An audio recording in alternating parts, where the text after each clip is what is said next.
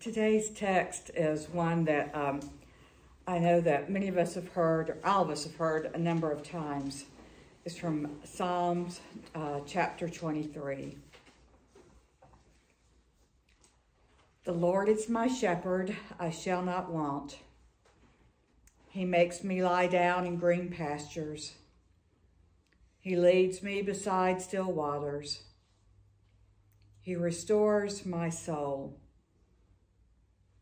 He leads me in right paths for his name's sake. Even though I walk through the darkest valley, I fear no evil, for you are with me. Your rod and your staff, they comfort me. You prepare a table before me in the presence of my enemies. You anoint my head with oil, and my cup overflows. Surely goodness and mercy shall follow me all the days of my life, and I shall dwell in the house of the Lord my whole life long. Let us pray. Glorious God, we ask that your presence, your spirit continue to be with us and guide us, so that your words might be spoken through this your servant, and each of us will have our hearts open for the message that you have for us today. Amen.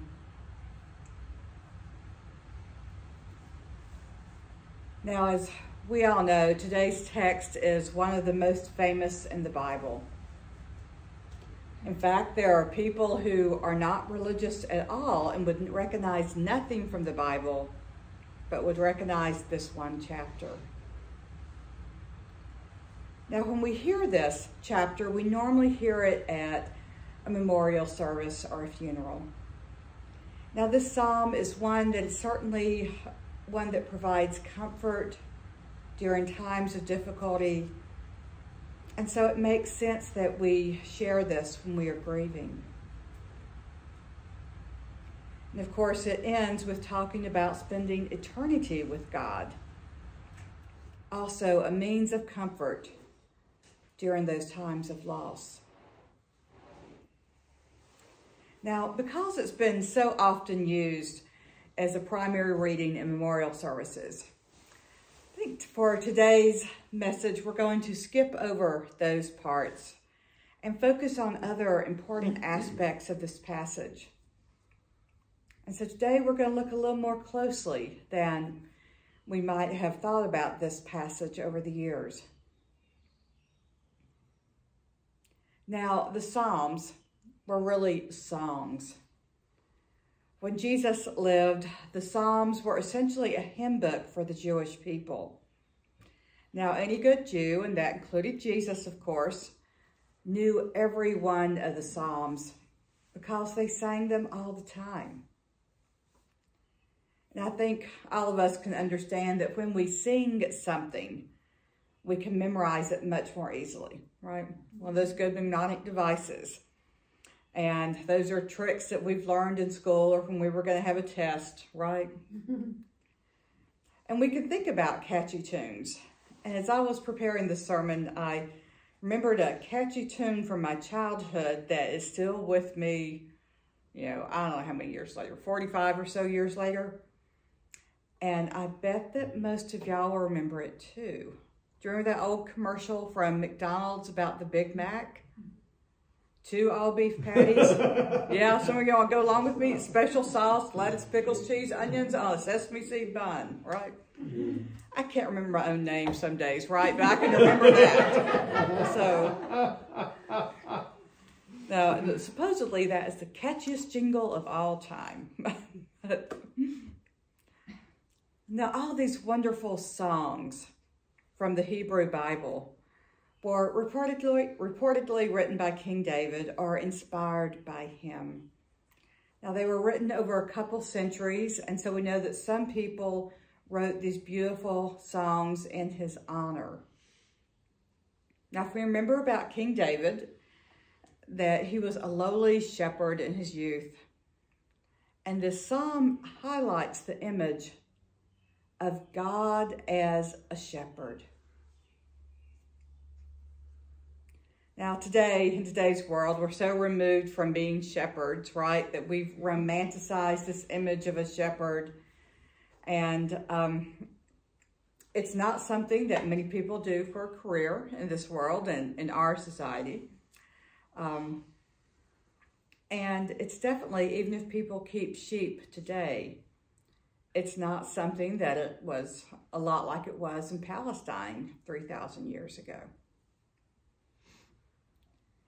Now back when, during the time of Jesus too, and back when this psalm was written, being a shepherd was actually not that highly thought of. They tended to find people who weren't very strong or needed elsewhere to do some other job that would take a lot more strength. Now remember that David was the youngest of several brothers. Now he was kind of the scrawny kid brother we think about, while his big and strong brothers were running the family farm and then off fighting as soldiers for their people. So when David came to help his big brothers fight Goliath, remember everyone scoffed, laughed? Because he's just a scrawny kid brother who's a shepherd, and that's all he's good for, all to do. And many people even thought shepherds weren't very bright, not just kind of physically small. Shepherds back in those times would live out in the fields with sheep. And while we might think of sheep being all cute and cuddly, right? Especially baby lambs, we've seen lots of baby animals, right? But sheep tended to really smell, right? Think about your favorite wool sweater when it gets wet, right? That's what we look like. So shepherds back in this time period, they're not highly thought of. They don't smell well most of the time because they're living out in the fields with these sheep. And sheep weren't really the brightest animals either. All right? Y'all been around them, so. Now, one of my famous, there's a famous novel, it's one of my favorites, from Thomas Hardy called Far from the Madding Crowds. Y'all might have read it. Been a couple different movie adaptations, a wonderful one a few years ago. And it begins with the ruin of this young farmer. A sheep at the edge of a herd goes off a cliff. It's because of this dog, but goes off, and then all the sheep follow, right? And he loses his entire fortune. So sheep, in addition to all these things, they can't defend themselves. That's why a shepherd had to stay out in a field. He would have his crook or staff, and if a wolf came along, he would use the crook or slingshots to scare it away. And the crook also came in handy to help guide the sheep when they would start to go astray, and then the rest of them follow each other. He would hold it out as some kind of boundary to show them a better path to go. And so this psalm, when we're talking about the Good Shepherd, it's really about God, right? God is our shepherd. God has given up this throne-type lifestyle to come live out in the smelly dirt and the exposed elements with us, right? And make no mistake, we are the smelly, not too bright sheep. So, when God is our shepherd, God is here with us. God is in the grassy fields. God guides us along the right paths, even when we're trying to follow other sheep off a cliff or straight towards a wolf. And one other thing about this crook, the rod or staff, it was never meant to hit sheep, right? It was only meant as a guide. I know many of us have heard that passage from Proverbs that says, spare the rod, spoil the child, and that's used as a justification for hitting a child. But this passage is really saying the rod helps guide them, helps set boundaries, a healthy way to go. So as a shepherd, God reaches out in love and gentle guidance. God doesn't want to harm us, to hurt us. God is out living here in the field with us and wants to care for us and protect us.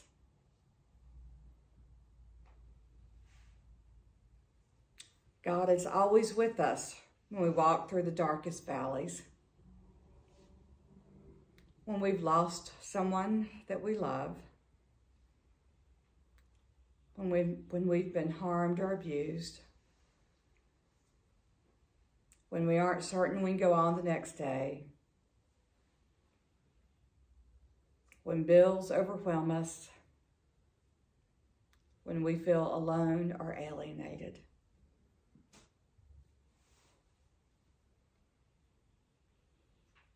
God is our shepherd and is in all the midst of all of this with us. God will continue to guide us through difficult and painful and challenging times. Now we know it's not always easy to know or to feel that God is with us, but God is. Now the psalm ends with a promise.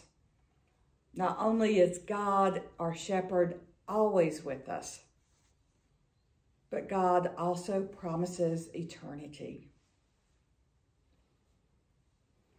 Today, let us give thanks for God, our shepherd, and let us pray that when we go forth in the world, that we can be a shepherd for others, reaching out in love and support and compassion, especially for those who are struggling with the dark places. Thanks be today for God, our shepherd. Amen. Amen.